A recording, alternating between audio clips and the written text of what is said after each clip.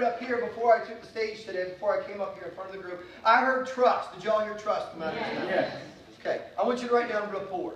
Now we're going to do a short quiz on building rapport, and then we're going to kind of wrap things up. By the way, how many people here have had some fun and have learned at least one or two things? Yeah. Awesome. So write down rapport on point number 3. All right, here we go. All right, now rapport is going to be nothing more than, watch this.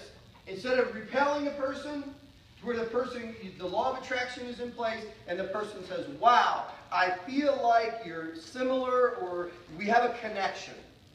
Don't have to be exactly just like me, but I got to feel a connection with you. How many people understand if they don't feel a connection to you, that means they're not attracted to you? Right. Some of you know what I'm talking about. Yeah. Is it possible that there are people in your business that when the family or friends are around them, they go, whoa,